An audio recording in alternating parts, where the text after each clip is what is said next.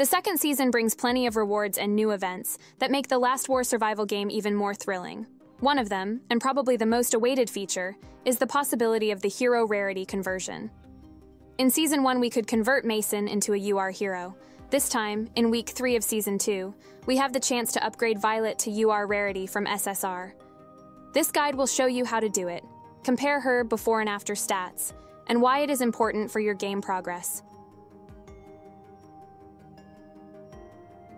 So why is Violet so special for Season 2? Well, one of the first reasons why Violet is one of the best SSR heroes in Last War survival, not just Season 2, is her third skill, which helps her take less damage from zombies and doom elite giants on the world map. In Season 2, she offers an extra 5% damage reduction, a frost buff that applies to your entire squad. This is crucial for this event because now all monsters are more difficult to defeat in addition to the VR requirement. Murphy offers the same buff, so if you have both on the same squad, you can get a 10% damage reduction. Her second skill is also impressive. With this skill, Violet attacks 2 front row units, dealing great physical damage and reducing their attack. And by the way, this applies to both physical and energy damage heroes or monsters. This can be a great opportunity to help your best attackers deal more damage. This skill alone makes Violet a good SSR hero for any type of combat. How to make Violet a UR hero? As mentioned, this feature becomes available in the 3rd week of Season 2. The requirement is to have Violet already upgraded to 5 stars and have a legendary hero badge. Speaking of which, you can also use the badge from Season 1 if you haven't upgraded Mason to UR. Otherwise, you get a new badge via the individual goals page of Season 2 after upgrading the High Heat Furnace to level 30. And here's a useful tip for you. Buy all 30 Violet shards on Alliance Store from the beginning of Season 2. The store resets every Monday, and 30 Violet shards will cost you 30,000 Alliance contribution points. Unfortunately, I already missed 2 weeks, so 60 shards. Otherwise, I could have upgraded Violet to UR now. So how to get Violet shards?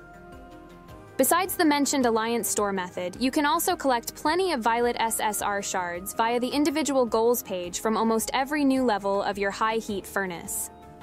As you see, you get 10 shards from levels 1 to 19, 20 from levels 21 to 24, and 30 shards from Furnace levels 26 to 29. You'll also get Violet shards after each Blizzard event. The rewards can be collected via your mail, and the number of Violet shards depends on the level of the Blizzard. The higher the level, the more shards you'll get. As you see, got 10 shards from a level 4 Blizzard and 5 shards after the last level 2 Blizzard. Now let's compare Violet on both rarities and see the differences. A quick disclaimer though, I will showcase Violet's 4-star purple rarity because this is how far I've upgraded her, but mention the bonuses at 5 stars as well. So starting with the first skill, we have a physical damage bonus of 200% at 4 stars and 280% at 5 stars for the purple version of Violet.